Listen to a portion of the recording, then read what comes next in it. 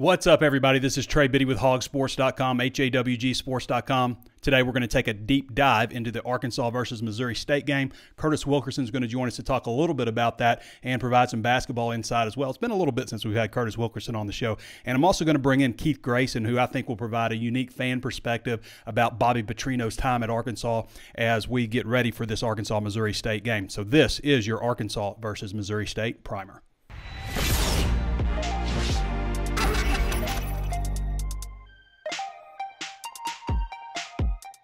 And before we get started, I want to remind you there's plenty of ways to watch and listen. You can always tune in on Facebook Live. Be sure to throw us a like, follow the page, become one of 90,000 Razorback fans to do so. And also available on YouTube. Throw us a thumbs up on YouTube, interact with the video, subscribe to the channel, and hit the notifications bell so you're alerted anytime we upload new videos. Also available on Apple Podcasts. We really appreciate the surge of 5-star reviews that have been coming our way lately. So leave us a review if you haven't done so already. Make it 5 stars. We'd certainly appreciate that. Also available on Spotify, Stitcher, anywhere else you can think of to find your favorite podcast. And HawgSports is just $1 right now for your first month at HawgSports.com. Fantastic time to sign up at HawgSports. Okay. Arkansas versus Missouri State. Missouri State is ranked number 5 in the country on the FCS level, not the FBS. Arkansas is number 10 on the FBS level, according to the Associated Press.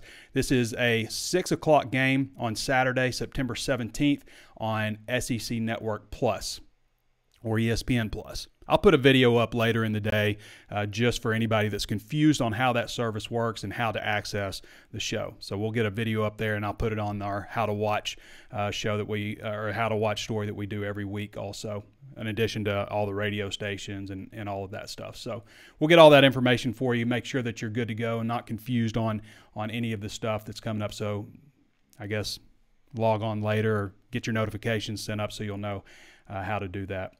Arkansas injury report so far looks like Dominic Johnson's probably going to play. He's been cleared for a while. He's kind of gone through a progression of, right after fall camp, he was in a green no contact jersey, still had a brace on his knee. Then a couple of weeks ago, he shed the green no contact jersey and was live for contact, but still had a brace on his knee. And then for a while now, he's had no brace at all, not at all this week. So I would think he's ready to go. You may say hold him till Texas A&M, but I think get him some hits. Let him get tackled to the ground. Let him know that that knee's going to be okay. I mentioned this on Drive Time yesterday, but I can remember when Traylon Burks was a freshman, I think it was a punt return or something, but he took a shot on the knee, and I remember he went down and started grabbing his knee and rolling around, and everybody was just like, oh, no. But he was fine. It was just the first time he'd taken a shot, first time he'd been hit on the knee and was concerned, was worried about it. But after that, obviously, he was Traylon Burks. So something like that, obviously I'm not saying take a shot on the knee, but, just getting hit, just knowing that you're going to be okay. In most cases, you are going to be okay. And the predominant huge percentage, you're going to be okay. It's just mental of getting over that. I think Dominic Johnson looks pretty good. He was a little bit heavy when he first got back to practice, about 247. You could tell. You could tell also that he's trimmed up a little bit.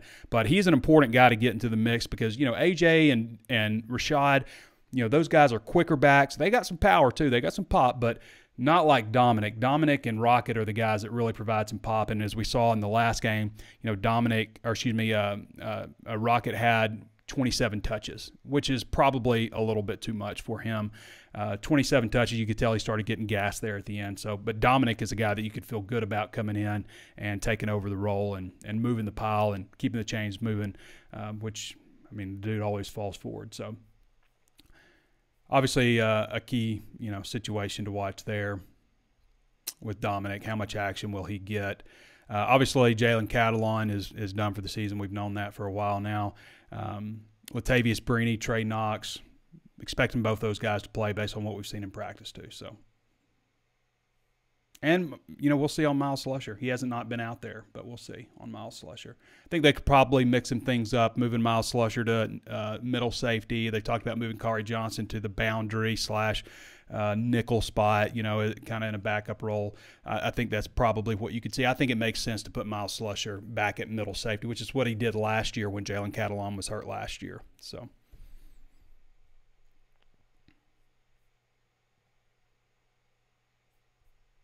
obviously you'd like to, this is an important game, so you'd like to take care of business early, get out of there, get your backup some work, and then think about this stretch coming up with Texas A&M, Alabama, Mississippi State, BYU, all before the bye week. That's a critical stretch, and you want to make sure you're as healthy as possible going into it. Just a couple of housekeeping things. Arkansas baseball released its 2023 schedule.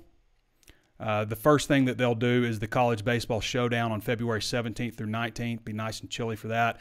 3-day tournament at the home of the Texas Rangers will feature fellow SEC members Vanderbilt and Missouri, as well as Big 12 foes Oklahoma State, Texas, and TCU. Arkansas's matchups have not yet been announced. The first home game is February 21st against Grambling. First SEC home games March 17th through 19th with the South Carolina series. And you can read all of that on HawgSports.com. Andrew Ellis has put all that together for you, nice and neat. Bobby Petrino returning for the first time since he was fired in disgrace. I said last week, I'm not a big fan of like the neck braces and all that stuff. I don't find, it may have been funny to me at a time, but now I just look back at it and it's like, wow, what a dark period for Arkansas football from the time that happened on. And I'm not saying it was all just because Bobby Petrino. Arkansas obviously made some terrible hires during that stretch also. They made better hires than maybe things would have worked out. But Arkansas back on top again for the first time since those times. I remember those were really good times. I mean, up until the part where, the motorcycle. And I know there's all kinds of conspiracy theories. I think it's interesting that people build conspiracy theories on top of what was already a conspiracy. Like we know what happened, but it's interesting people come up with different ideas of what might have happened and kind of run with it. So is Arkansas ready to face this offense? What I know about Bobby Petrino's offense is they like to do things that the odds, like most people would say, that's not what you would do there. But Petrino looks at it and says, hey, this makes all the sense in the world. And so many times it paid off. I mean, I can remember a couple times against LSU. Remember the Joe Adams catch late in that game with something that they did the year before and they applied it to this game. I can also remember, the Cowboy go get it play against Louisiana Monroe. I think somebody else, they did that too. The Miracle on Markham, I think, is a prime example of the things that Bobby Petrino will do on offense that you wouldn't expect. So you're watching that game. The clock is ticking. 30 seconds, 29 seconds, the clock's going down. Arkansas is 4th and 1 at the LSU 24-yard line. We know what happens, but we're just going to recap it a little bit. 4th and 1 at the 24, and even the announcer right before the ball snap, don't worry about the time, just get the first down. Well, that's not what Petrino was thinking. He was thinking, okay, we've got the safeties over on this side, the corners over on this side of the field and press man. This is probably the last time we'll get press man. The rest of the time they're just going to be backed up, preventing you from trying to score in the end zone because you had to have a touchdown.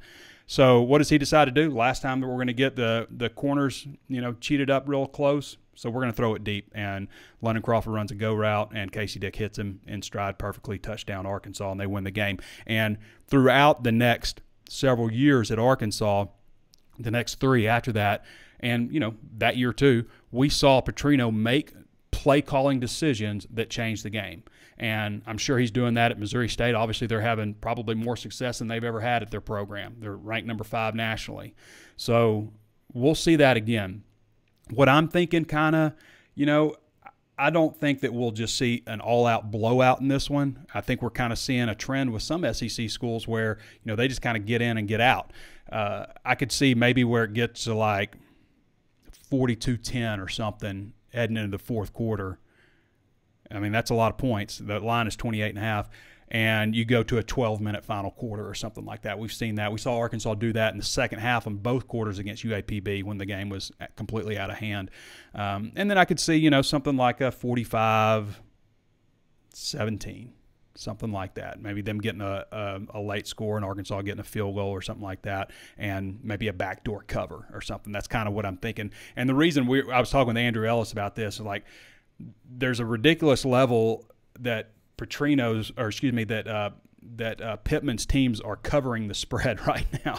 And so we're trying to find something to balance it out. So we're thinking maybe this game will help balance it out to where they're just not dominating the point spread in game after game. So maybe this is the game where there's a backdoor cover or something like that by Missouri State when Arkansas has a lot of the backups in.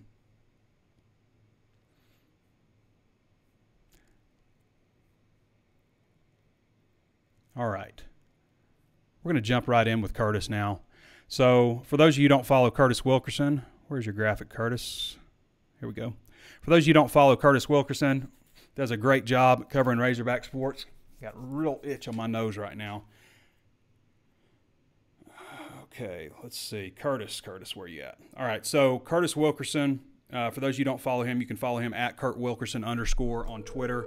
Does a fantastic job covering. He's our primary basketball guy, but also chips in on everything and does a great job covering football as well. Hey, Curtis, how you doing, man?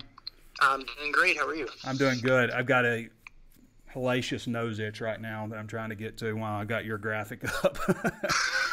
So I've been dealing with it like literally since I started the show.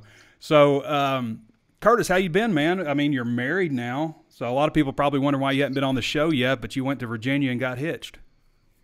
Yeah, I kind of feel like a new person. You know, honestly, I was just driving a couple weeks ago on that Thursday. I was kind of waiting around, expecting a call to be on the show, but, you know, it never happened. So I thought maybe I was getting replaced there, but I'm definitely glad to be back on today. And so far, the married life has treated me well. Yeah, well, I battled the decision back and forth, and I was like, well, maybe we should let Curtis just be free on his honeymoon. It was a tough decision. Well, congratulations to you, Curtis, and we're certainly happy for you and Michelle. Thank you. And the many years to come. I mean, it's a great story with you two. You guys have been together for a long time, so I'm glad everything worked out and went smoothly there in Virginia. And we'll get the present over to you. I haven't gone through your registry yet, but I know I'm late on that. But we'll get to it. Well, I appreciate it. I mean, we've been together for 8 years already, so I guess it's only ceremoniously different. But, yeah, you know, as far as the present's concerned, we've pretty much got our entire kitchen re-outfitted, which is nice. Exciting. So, I don't know, maybe you can keep that in mind. Yeah. Maybe we'll think outside the kitchen then. So, There we go. Curtis, we always do the offense versus defense versus offense, and this year you've been taking a look at the opponent defenses versus Arkansas's offense. What are you seeing with Missouri State? I know everybody's focused on the offense and Bobby Petrino, but what are you seeing with these guys on the defensive side of the ball? Yeah, I mean, I think for their level, they're really pretty good. I know they've given up some points. They gave up 30 last week to UT Martin. Struggled a little bit in the passing game. Gave up over 340 yards through the air. Against Tennessee Martin last week. They do have some playmakers though back there in the secondary. A couple of preseason All-Americans at the FCS level that I think are really good players, and Kyrie McDonald and Montre Braswell. So, a couple guys back there to be aware of. And, they set a program record last year with 30 sacks as a team. They do a pretty good job of getting pressure off the edge and in the interior. And they've been off to a good start so far this season. But, I think the overall theme when you look at it, as good as these guys are at their level, well, Arkansas is just bigger at all positions, and I was kind of looking at, Rocket there is such a big running back, 6'2", 227 pounds. Well, he's bigger than every one of the linebackers for Missouri State. That doesn't mean those guys aren't talented and they can't play, but there's just a difference there. Yeah. And, the same thing with the defensive ends.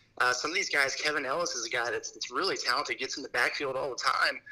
KJ Jefferson's bigger than him. So, at the end of the day, if Arkansas comes out and handles their business, avoids the self-inflicted wounds with penalties, any turnovers, which they've been really good about, they should be able to just line up and run it right at them and pretty much score at will. But, stranger things have happened. It's not Bobby Petrino's it's not just his homecoming. His son, Nick Petrino, is offensive coordinator there.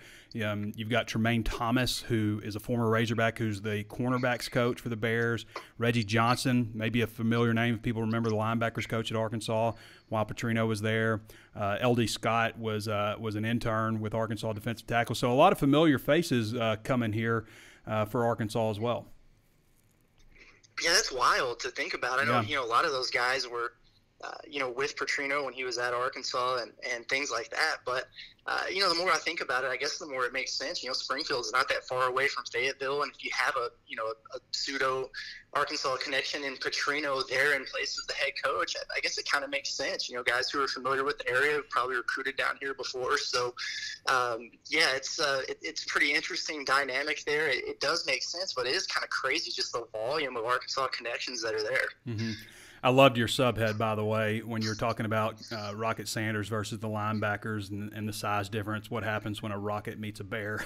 That's I'm glad I was proud of that. I'm glad one of your better it. efforts. Yeah. Good job you. on that.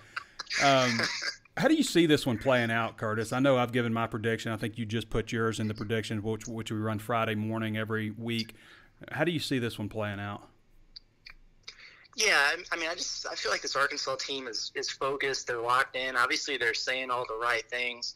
At the end of the day, listen, we know Bobby Petrino he's a strong offensive mind. He's got some good players, and he's got a really solid quarterback there in Shelley. I think he's got some nice weapons there at the skill position. So, will they hit a big play or two and probably score a few points? Yeah, I could see them doing that. But at the end of the day, I just see Arkansas dominating the trenches on both sides of the ball. Like I said, I think Arkansas, as long as they avoid stepping on their own toes, they should be able to move the ball successfully and score at will. Sam Pittman doesn't really strike me as the type of guy to run up a score. I think Arkansas, might be able to do that if they really wanted to. But, no, I think Arkansas is going to get control of this one early. And, maybe it's an opportunity for us to see some of the backups and, new faces that we're excited about for the future. And I think my final prediction, I want to say it was 49-14. So I got Arkansas winning handily and covering. Yeah. We always ask 5 burning questions and list keys to victory and stuff. One of yours is, what type of welcome will Petrino receive? I think it was 60% in the poll that Andrew Ellis did. 60% of the people said that they would cheer for Petrino when he, and another 40% or so said that they would boo him. So, I mean, or maybe wouldn't be. I can't remember, but there was enough people I thought that said they would boo him that I think we probably expect them. But they booed the opposing team when they come out the tunnel anyway, so you probably won't even be able to distinguish it. Yeah, 100%. I think that's just part of being an opponent coming into Donald W. Reynolds Razorback Stadium. You're right.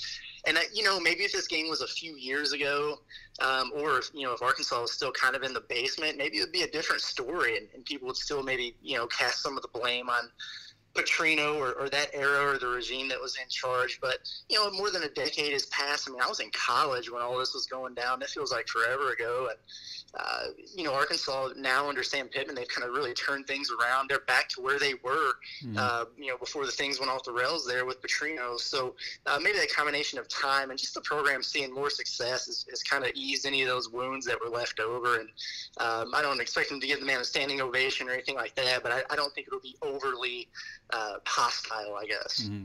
Yeah, for clarification, that was Danny who ran the poll, and it was 63.4% said they would not boo him, and 36.6% said they would boo him. There wasn't an option for will you cheer for him or not. So I guess if everybody was silent, then you'll just hear boos. Curtis's other questions are, will the Hogs tighten the screws in the secondary?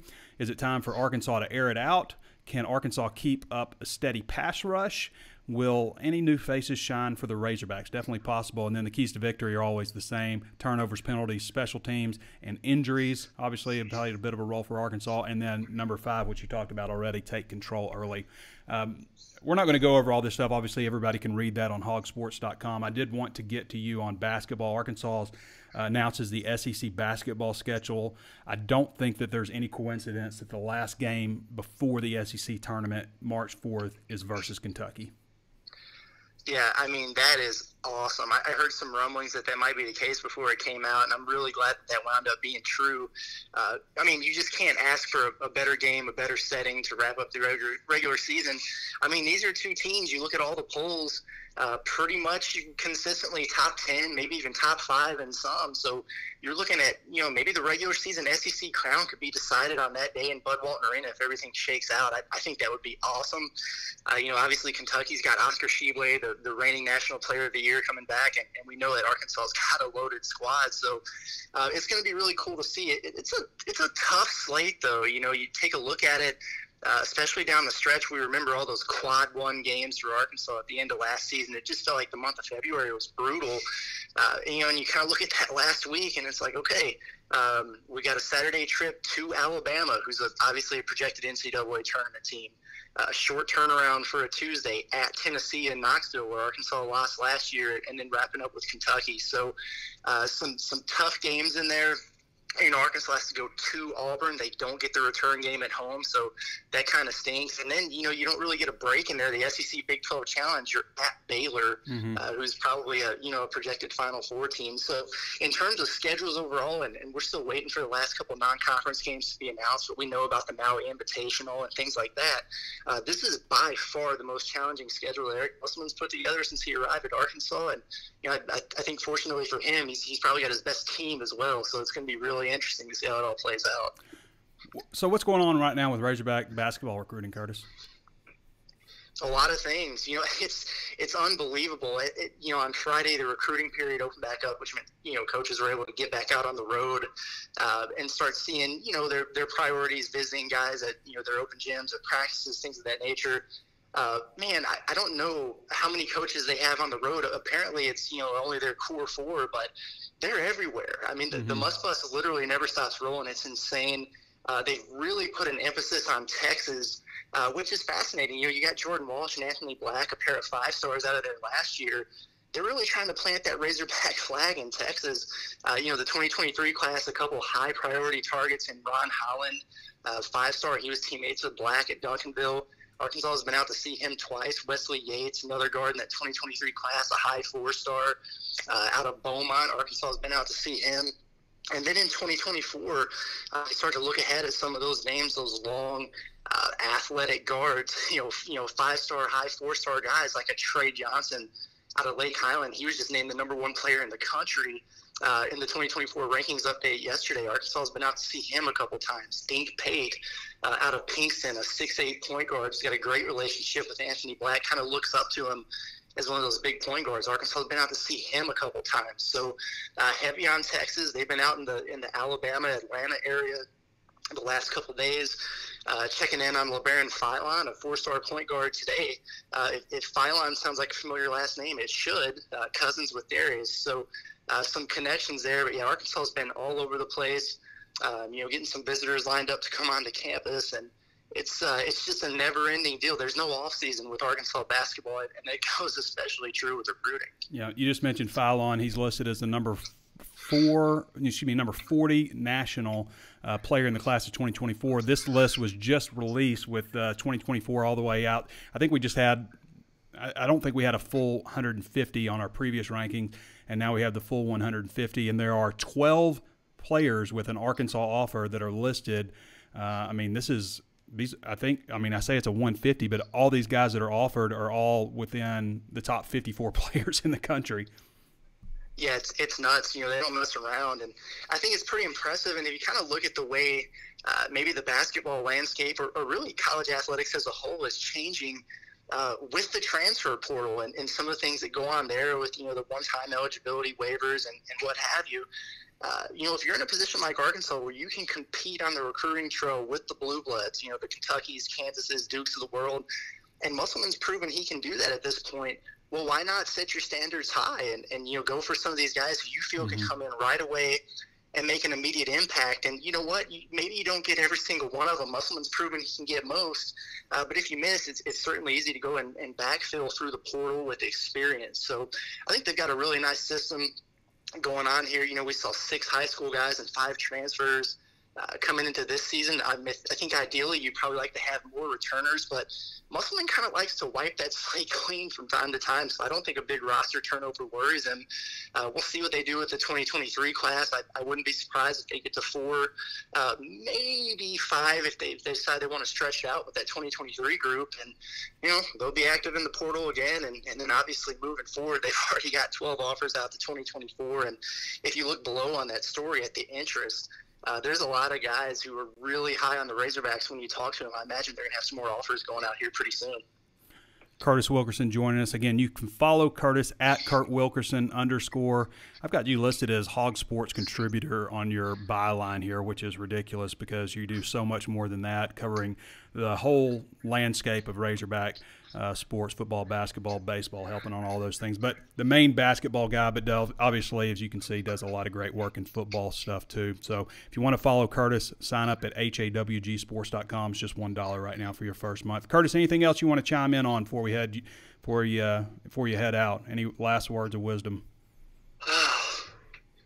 Man, I got nothing. I think we covered a lot there. I feel good about it. I feel pretty good about it too, Curtis. All right, brother. We'll see you on Saturday up in the press box. Be glad to have you back with us. Yes, sir. Sounds good. Looking forward to it. All right. Bye, Curtis. All right, everybody. That's Curtis Wilkerson. Again, follow him at @KurtWilkerson_. Just does a fantastic job for us over at HawgSports. Lucky to have Curtis, and certainly congratulations to him and his wife, Michelle.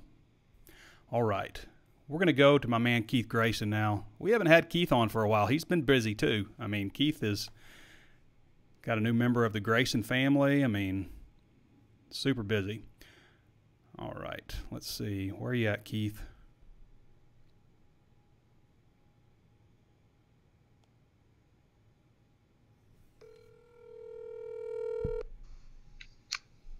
What's up, Trey? How you doing, Keith? It's been a while. Yeah, it has been a while. You sure do give a lot of airtime to a guy that plans a fall wedding. That's true. He gets married on a game day and is in sports writing. Yeah, that's true. Well, it was the only opportunity, I think, for them to get the venue that they wanted. He actually got married on a Sunday, at least, so not on a college football Saturday, which is that and kids' birthdays are right up there with the #1 killer of your college football Saturday. Speaking of life changes, Keith, you've had a lot. I mean, you're married recently. You got a baby. How's everything going with the family? Well, unlike Curtis, my priorities are football, family, faith. So I'm all in on football right now. I don't even know my kid's name. So no, little Jet's doing all right. He's babbling at 2 months. The first. I'm probably an older dad. I just turned 41 the other day, and kind of going through this. I haven't been around kids a lot, or small children anyway, in my life, and never really even held a baby. And caught a jet stream in the eye the other day, changing a diaper. So that was kind of set me back a little bit. That might be a good nickname for him, Jetstream. Hopefully it's jet sweep, but I'm surprised you weren't able to push through Darren McFadden Grayson. I thought that was the plan. To be honest, it was Bua. Oh, Bua. But yeah, gotcha. Bua Grayson, but we can always nickname him. Yeah. So for those of you who aren't familiar with Keith, we've had him on the show before. High school coach, real estate, Razorback fan, does just about everything out there in Arizona, but he is an Arkansas native and a diehard Hog fan. So, Keith, you have a good perspective of the Bobby Petrino years. Some may say you were peaking back in that era. I can always remember the Cotton Bowl, the experience that you had. What do you remember about Bobby Petrino, and what are your thoughts with him returning to Fayetteville now? I think during the time frame that a lot of people, fans in particular, want to say that he was have this idea that he was this rude person or something, just because of how he left the Falcons, and there were some things that came out he's a hard coach to play for. I'm buddies with Alonzo Highsmith out here. We just played them in a scrimmage 3 weeks ago or 4 weeks ago, and Kelvin Fisher works at my real estate firm. So I mean, we have some Petrino connections out here. So anyway, I think there's a misconception that he's this hard guy to get along with, and every time I met him, he remembered who I was. He's kind of like Pittman in the regard that he's really easy to talk to if you're a fan. Kind of I just don't think that he's just highly competitive, and I don't know how that translates on TV. When he's cussing out Les Miles for throwing fades up 35 points in the fourth quarter. He has his shortcomings, like everybody. Yeah. And I think that at the time when we had 21 wins in 2 seasons and it was high cotton, everybody was all in, and every Saturday was a party, and also you never felt like you were going to lose a game. And if you turn around now, that's the same sentiment, and that's the same feeling I have with Sam Pittman. And the other thing is, Petrino is a schematic master, and he's a game planner. And just look at Nick Saban's folder that he has on him. There was some SEC story thing where they're in Saban's office, and he has an Arkansas playbook, like an Arkansas notepad that is 4 times larger than any other team's. And when in 2011 when they were playing each other. So I think that one of his shortcomings was recruiting, and everybody knew that at the time, and it was just kind of like, man, if we can get some sort of wave of momentum nationally and build the brand, the recruits will just show up because of how awesome Fayetteville is, and once they get there. But I don't think they were doing everything they could in that regard, and now we have schematic geniuses in Barry Odom and Kendall Briles, and with the recruiting of Sam Pittman, and Sam Pittman knows more football than people give him credit for. I think he's on the cutting edge of a lot of stuff. So we get the best of both worlds with Pittman. Yeah. And I think when it's kind of a weird relationship dynamic of like you're kind of seeing your ex at a restaurant with somebody else, but you've leveled up.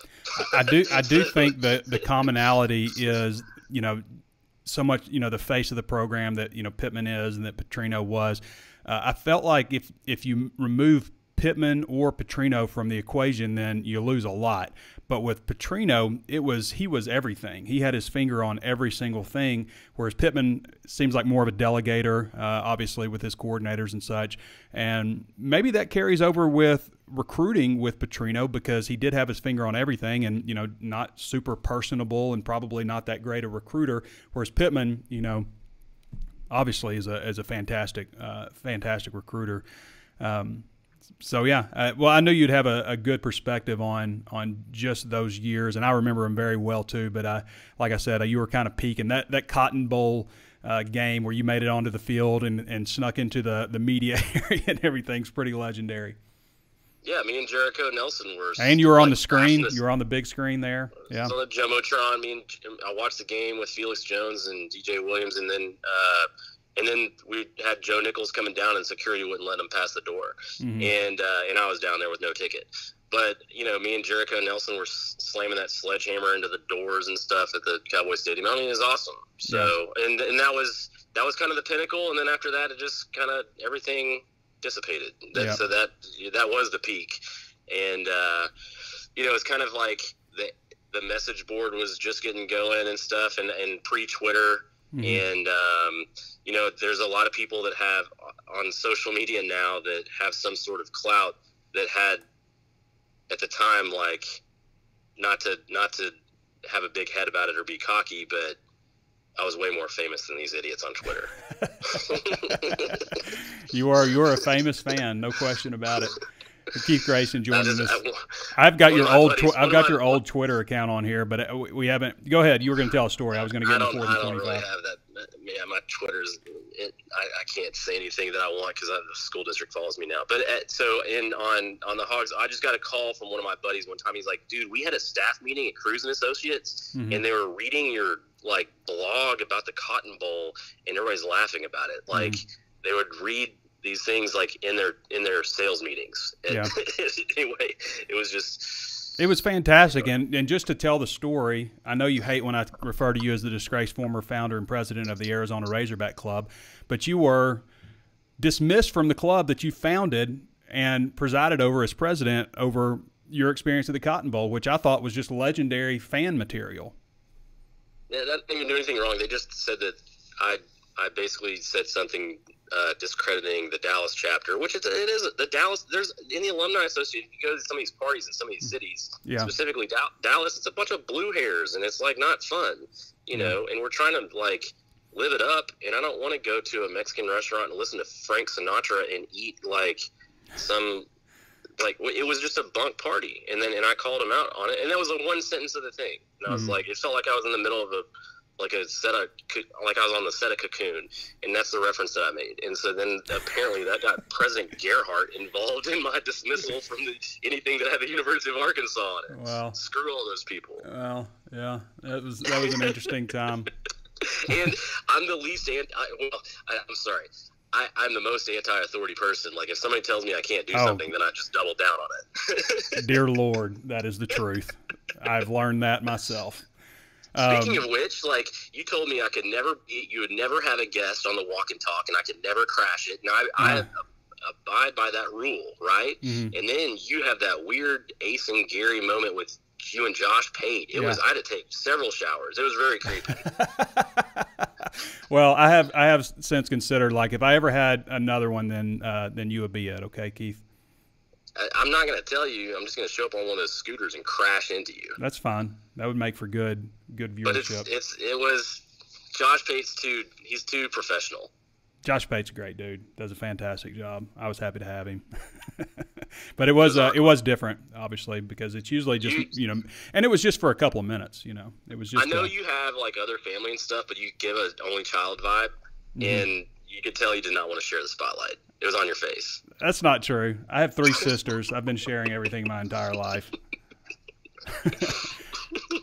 What else? What do you think about this season, Keith? Is it playing out like you thought it would? What game are we scared of? Who are we? There's people in this thread right now. I'm watching on Facebook Live before you called. They're like, this game worries me. Shut up. What are you talking about? Why? We're going to mow him down. We're going to run for 350 yards.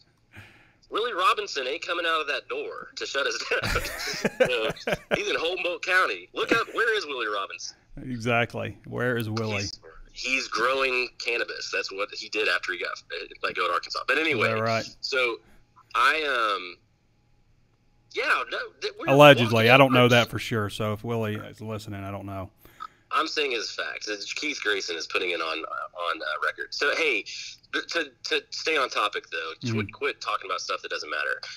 We're gonna go into every game expecting to win. I'm trying to. The hardest thing for me to do right now is I got to coach on a Friday night, and I got to make it to Fayetteville, Arkansas for the Bama game. How the hell can I do that? I'm looking at tickets like I have no idea how to get there. Yeah, that's going to be a difficult on a Saturday. One. I can't go on a Friday. Friday is no question, but if anybody's listening that has a Gulfstream I can borrow for like a heavy discount. Man, I need a private jet, Keith. I need something like getting to Starkville, Mississippi. There's just I hate driving, like from years of childhood trauma of driving back and forth from Georgia to visit, I'm a child of divorce. My dad lived in Georgia, my mom in Arkansas.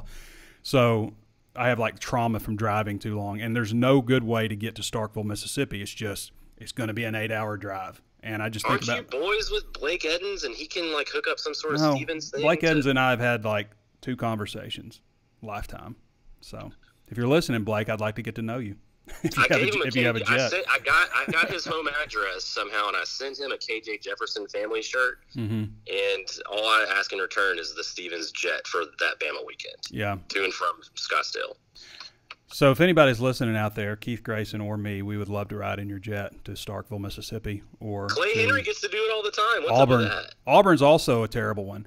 I don't think so. That's the thing that like first turned me on, because I remember I was in Columbia, South Carolina one year, and this is back when they had the Stevens jet, and they would fly, use the Stevens jet to fly everywhere. And I'm sitting there, I'd had a miserable travel experience. I'd arrived the day before, had to get a rental car, had to check into a hotel, all that stuff. And then I see the Stevens jet flying in. I could see it from the press box there's a landing strip nearby the stadium. I could see it landing and flying in. And then a little while later, I see all those guys come in and sit down. And then after the game, they all look at each other and go, y'all just want to finish this up on the jet? And I'm sitting there thinking, I've got to stay another day. I've got to get up at the crack of dawn in the morning, to fly out of Columbia and stuff. And I was super jealous ever since, and have wanted to fly. Especially with the way commercial flight is right now with everything getting canceled. I had 2 flights get just straight up canceled over the summer.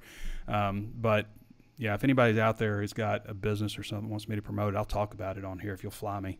I will do that. I'll even drive to Little Rock if you're flying out of Little Rock. Or you could, yeah. Yeah.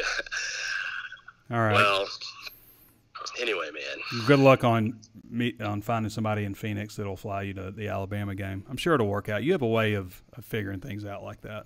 I just put it's the law of attraction, man. I put things in the universe, it kind of comes back. There you go.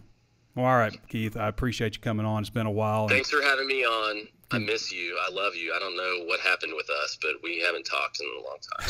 So. Well, you had a lot of stuff going on. You got a wife and a kid now. That's a lot. That's never stopped me before. You haven't had that before. How can you compare that to anything? That's why that's what. Did I lie just now? Yes, that's why I never stopped me before. It sounded good. Yeah. Well, hopefully we'll see you for Alabama. Maybe we can get together and have a beer or something. That'd be nice. I want Bama. I really want Bama. Okay. I'm going to start yelling it. I would yell it, but I know your listeners don't want to hear me scream, I want Bama. I want Bama. I want Bama. All right, brother. We're going to give them everything they want. All right, see you, bud. All right, good talking. All right, everybody, that's Keith Grayson, diehard Razorback fan, hilarious. Always enjoy having him on the show. Why does my primer keep coming up? There we go. All right. Where do we want to go next? I haven't really talked about the Bobby Petrino offense. I talked about it a little bit, some of the stuff that I remember happening with him, but from a personnel standpoint, everybody keeps saying 47 transfer. I counted 48 on a 98-man roster. That's 49% of the roster who played at different schools, whether it's FBS, FCS, or junior colleges that have transferred to Missouri State. That's 22 players on the roster from FBS programs. That's D1, including 7 from Power 5 programs. That's not including their quarterback, who was at Utah, then was at Utah State, and now is at Missouri State. So the battle up front, they averaged 6'3", 305 per man, so not quite as big as what we're used to seeing on the offensive line, combined for 89 career starts up front on the offensive line. So they have a lot of experience with those guys. Obviously, I mentioned the journeyman quarterback, Jason Shelley, 5'11", 200, kind of slightly built, not as big as like quarterbacks you're used to seeing. Mountain Valley Football Conference Player of the Week last week, and Mountain Valley Football Conference Player of the Year, Offensive Player of the Year, and Newcomer of the Year last season. Okay, last year he completed 234 of 399 pass attempts. That's 58.6% for 3,352 yards, 22 touchdowns, 9 interceptions. That's a 142.9 efficiency rating. He also ran 155 times for 438 yards. That's 2.8 yards per carry, obviously including sacks and stuff, and rushed for 10 touchdowns. Originally from Frisco, Texas, he was ranked number 17 dual-threat quarterback in the country when he signed with Utah coming out of high school. Right now, he's second in the Mountain Valley Football Conference with 281.5 passing yards per game, 37 of 54 for 563 yards, 6 touchdowns, with a conference-leading 68.5 completion percentage. So he's significantly improved his completion percentage through 2 games versus what he did all of last year, and 192.8 efficiency rating, so that's outstanding. Jordan Jones plays there. Y'all remember Jordan Jones? Jordan Jones is in his 7th year, so it's like the Dorian Gerald treatment. He's in his 7th year of playing college football. He was formerly number 4 overall prospect in the Natural State, caught 38 of 592. Caught 38 passes for 592 yards with 4 touchdowns over 2 seasons with Arkansas before he transferred to Cincinnati. Had 17 catches there, and then had just 2 catches. Had 17 catches for 188 yards with a touchdown over 2 seasons at Cincinnati, and has 2 catches for 12 yards there. Kevon Latulis, I'm not sure if I'm saying that right, 6'2", 200s, and other starters of converted running back. He led them with 625 yards last year. They also got Tariq Owens, 6'3", 193, son of Terrell Owens. Not Terrell, Terrell. NFL Hall of Fame wideout. Everybody remembers Terrell Owens, who he came from Florida Atlantic, so another transfer. Raylan Sharp, Houston transfer. Lance Mason's a true freshman who caught 3 passes against UCA. And Ty Scott, listed as Ty Scott or Tyrone Scott, 6'3", 202, Central Michigan transfer in 2019, who started 10 games at Central Michigan in 2019, 37 receptions, 650 yards, 5 touchdowns, 17.6 yards a catch. Only played in the first 2 games the following year. Before transferring to Missouri State, where he has a school record last year, 66 receptions, a school record 1,110 receiving yards, a school record 8 receiving touchdowns. So he's the guy to watch. Ty Scott. Obviously, Jordan Jones be a guy to watch, too, since he's a former Razorback. I got some breakdowns on Arkansas's pass defense, but you guys know where Arkansas stands right now in pass defense. They got to improve in some areas, and I think the yardage total from the last game is a little bit misleading on how dominant the pass defense was. I say dominant, how good the pass defense was, because you also have to consider where they have 6 sacks in that game. That's part of the pass defense. They only converted 3 of 10 third downs, part of pass defense. Efficiency rating wasn't anything outstanding either. A lot of that's desperation stuff. Some of it paid off through an interception in the end zone, took a safety in the end zone also, almost through another interception. So there are some other things that, you gamble a little bit, you produce a lot of yards, but you also make a lot of mistakes, and that's what happened. For their running back, Jacardia Wright, 6', 220, 13 carries for 56 yards at Kansas State last season. So he's a Kansas State transfer. And he's been a good back for them. Through 2 games this season, 36 carries for 158 yards. He's yet to get into the end zone. Also caught a couple of passes, a few passes, 42 yards. Obviously, we're thinking how they're passing the ball. So how long are we going here? 45 minutes? Y'all want to see if we got any good questions? Only taking good questions today. One more time, how to watch and listen. If you haven't thrown us that 5-star review on Apple Podcasts, go ahead and do so now. It'd be a great time to do that. Leave something, let the other people know what to expect. And HawgSports is just $1 right now. Again, HawgSports.com. There's no promo code or anything. You can sign up for just $1 or 30% off for your first year. 2 great options to sign up at HawgSports.com. Check out what we've got going on over there. I think if you read our reviews on Apple Podcast, you'll see a lot of people who are leaving reviews are also leaving reviews for the website, and you can see what they expect or what they feel they're getting out of the website as well. All right. Where we want to go? Got a lot of predictions here. Cody L. James says, I hear a rumor that Nebraska could be trying to reach out to Browse and or Odom. Tell me that's it, just a rumor. I think it's really early right now to see that. I wouldn't be surprised if, they did reach out to Odom. Maybe Browse too. I don't know. I think that, Nebraska said they're probably going to want a guy who has been a sitting head coach. So we'll see. I still think it's a good job. I don't think it's as good a job as it used to be. But that's the same thing with Arkansas too, man. I mean, remember, nobody wanted this job. I mean, if Pittman were to retire tomorrow, how many coaches do you think would say, hey, I want that job. I want the Arkansas job. But when Chad Morris was the coach, nobody wanted it. Nobody wanted the job. That's why they ended up, it fell to Pittman because nobody wanted the job. I see all these things about what's the best job in college football. Clemson's this great job. I'm sure Clemson's a great job. It's not the same job without Dabo Swinney. Alabama is a great job, obviously. It's not the same job without Nick Saban. I think just raw potential, LSU is probably up there. I mean, they don't have to compete with anybody else in the state. They got the facilities, all that stuff.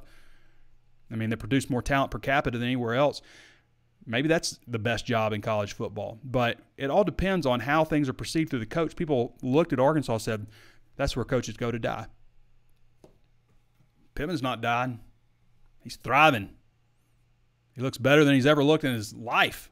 Trimmed up, feeling good, running a good program, feeling good about it. I mean, Arkansas is desirable to me. And Nebraska, it just depends. I mean, just depends on how things are. I think a lot of people are surprised that the Scott Frost situation didn't work out, but it didn't. I mean, you go back and look also at Scott Frost's history as a head coach. It's not like extensive before he took the Nebraska job. They went undefeated at UCF one year. Same thing with Missouri. Is Missouri attractive? Is Drinkwitz, is that looking back? I mean, he had 1 year as a head coach. They had a great year, but that's it. That's all he's done as a head coach. And now we're kind of seeing, was that a great hire? I mean, I thought Drinkwitz is, in his last press conference, he kind of blamed, kind of took some shots at fans. Dude, never go after your fans. Never. That's that's a bad sign when you're kind of talking noise about your fan base. But Odom and Browse aren't going to be at Arkansas forever. They're just not. I mean, it wouldn't surprise me to see either one of those guys not with Arkansas next year, just because they'll have opportunities. Arkansas is doing good. They're the coordinators. They're going to have opportunities. They both have opportunities last year. Browse had a Miami offensive coordinator position if he wanted it, and Odom gets courted for FCS or not FCS, but Group of 5 jobs all the time. It's just he's looking for the right spot. Rocky Carter says he really likes DeBinion, best footwork since Alex Collins. Yeah, he's got really good footwork. I agree with that, Rocky. I think we're going to see less of him, though, with Dominic coming on, getting ready. Bill Richards says, hey, from Texarkana, love the show, especially the walk and talk. Keep up the great work. I appreciate that. Thanks for everybody for watching, making everything so popular that we do. I mean, I never would have thought when I started doing this that, the show's kind of taking a life of its own. I just did the show really to promote the website. That was why I started. But now the show's kind of it's changed. I mean, it's become its own thing. So I really appreciate that. Brandon Thibault says, watch the BYU game. That worries me more than Bama. Their crowd was crazy and never left the stands. Great crowd, great environment. I watched that game too. And the thing that stood out to me about BYU, not that they have just tremendous athletes. It's just that they're so sound and seem to always know where they're supposed to be. Also, a really big offensive line, like one of the bigger offensive lines that Arkansas will face. That's a very interesting game, just where it falls in the schedule and everything. But BYU, if somebody said describe BYU, I would say fundamentally sound. That's how they feel to me. And not that Arkansas isn't fundamentally sound, but there's a lot of penalties right now. And that's something I think we look at with this game. Like, they got to clean up penalties. Absolutely have to clean up penalties in this one.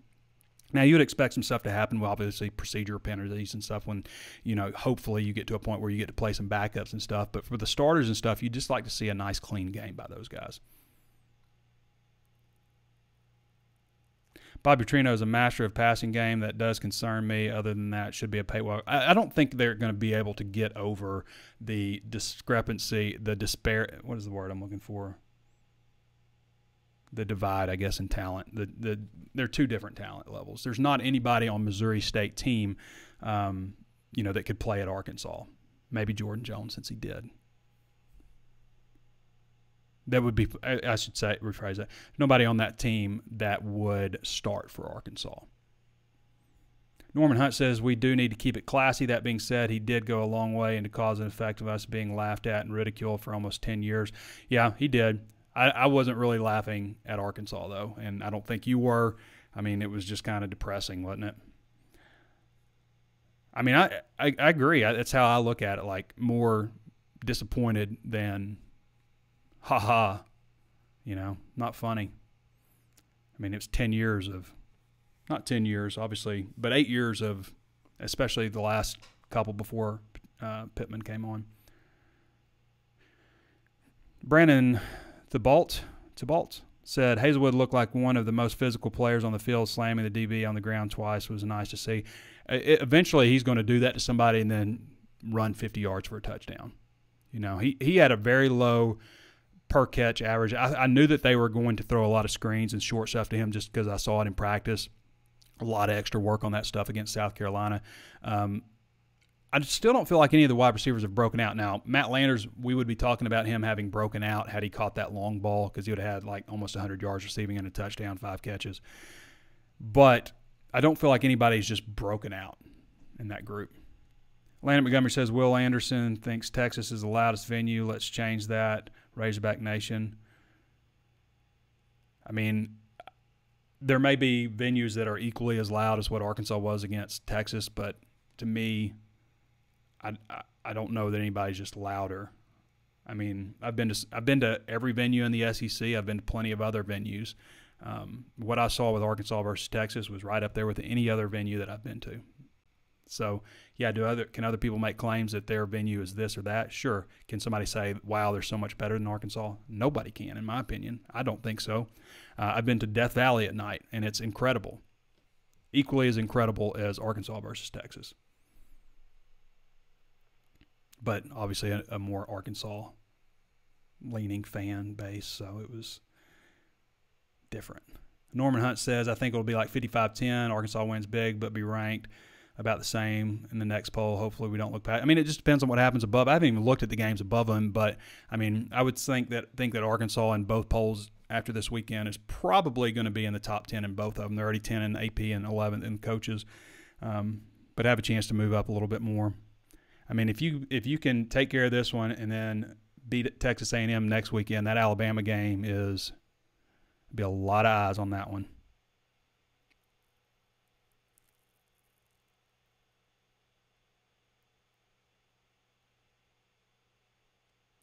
Let's see. A lot of people talking about Nebraska, and they're not going to Nebraska and such. Big Keith up in the house.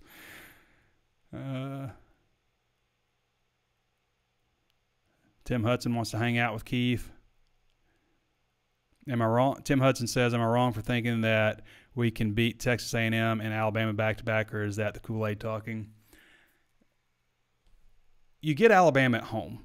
Obviously, it's very difficult to beat Alabama. That's obvious. But if you're going to have a chance to beat Alabama, like if I could rank if I could erase what I know happened and I could go back the last since 2007 and give Arkansas chances to beat Alabama, I might pick the 2017 first. And then maybe this one after that, maybe. I don't know. I mean, they've almost beaten them a few times. They almost beat them under Bielema, a 1-point loss. They almost beat them under Petrino, a couple of interceptions there in the fourth quarter that cost them.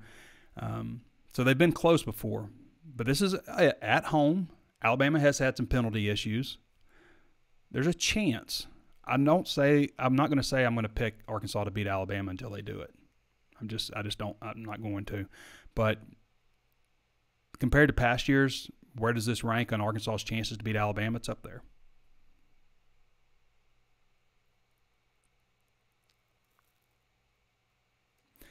Aaron Latham says, when coaches game plan, do they also adjust play calling to an extent of the recruits that are there? Probably not, but I will say this. When Chad Morris was at Arkansas and Hudson Henry was on his official visit at Stanford, Arkansas threw a ton of passes to the tight end, and there was a reason behind that.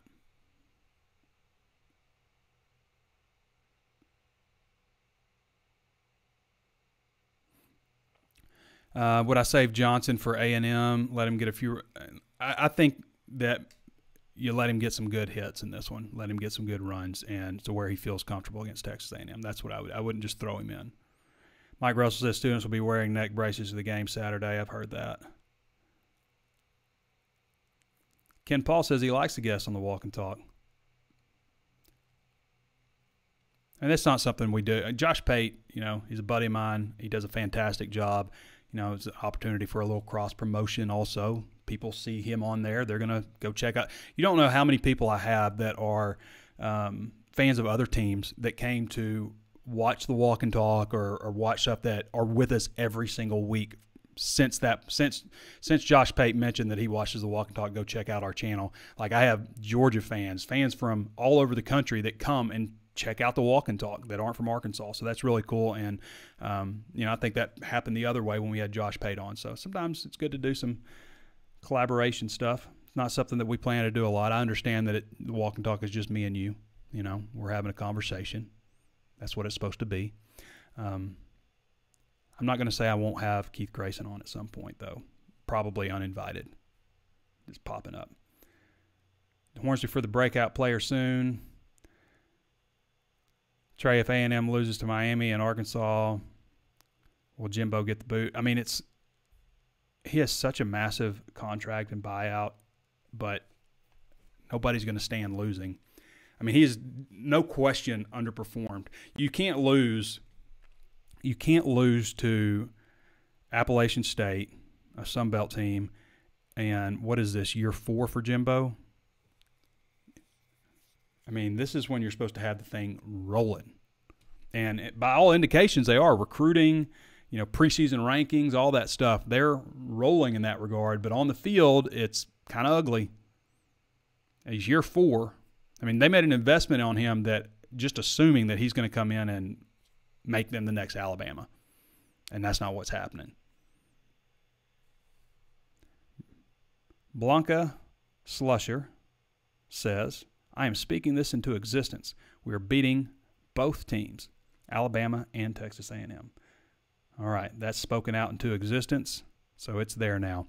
All right, everybody, I want to thank you for joining me. Next time we'll be with you, I'll be exiting Donald W. Reynolds Razorback Stadium. Beautiful Donald W. Reynolds Razorback Stadium. Everybody likes when I say that. Doing the Walk and Talk, and there will be no guest this time. So join me on the Walk and Talk after this. Everybody's always like, where's the Walk and Talk? Like immediately after, well, I've got to go to a press conference. I've got to start writing some stuff. We've got other obligations and things like that. So we've got a lot of things that we've got to get to first before we get to the walk and talk and exit the stadium. You have no idea how many people come up to me and are like, I love your walkabout. I love your talk and walk. All that kind of stuff. But it's the Walk and Talk. All right, everybody. Thanks for joining me. Thanks to Curtis Wilkerson providing insight on the Missouri State defense as well as Arkansas basketball. Thanks to Keith Grayson for giving us a little bit of a flashback of how he remembers things with the Bobby Petrino era and some other comedic relief. All right, everybody. Thanks for joining me. We'll be back with you guys on Saturday night. It'll be late, so a lot of you guys will be watching the Walk and Talk with your coffee. Thanks, everybody, for joining us. Sign up at HawgSports.com if you haven't done so already. And this has been Trey Biddy with HawgSports.com. And we'll catch you next time.